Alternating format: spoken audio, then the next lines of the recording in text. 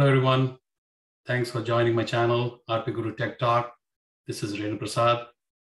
If you have not subscribed to my channel, please do subscribe to watch more fun videos and also get updated when new videos are uploaded in my channel. Thank you so much. My prepaid Airtel plan is due for a recharge, but I'm not in the country, in India. So I'm outside the country. I have the app though. I can try to recharge. So I select the plan I want, and I have some Airtel money. I'm going to use that. I enter my PIN. After I enter my PIN, it's going to take me to the payment screen. And once I say pay now,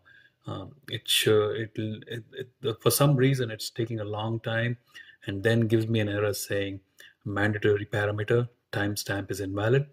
So let's see how to do this. So close this app and go to your Android settings. This is my Android S10 phone. I'm going into my settings and then search for date and time. So there you click on the date and time. Now you can see that there's a language there. It's actually not the language. I go back to the date and time. I click on that, and then it takes me, turn off the automatic date and time zone and the time zone, sorry. So both of them, turn it off. Now it will show me the current time zone. So it's actually somewhere in the US. So click on that. Then click on region. Type in India. And once you type in India, select India and go back to your date and time screen. You can see it's India time now. So now go back, reopen the app, go to the place where you're going to make the payment for your plan you selected.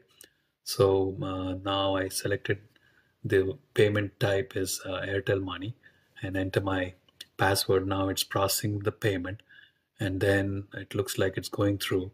It's processing your payment, and then it says successful.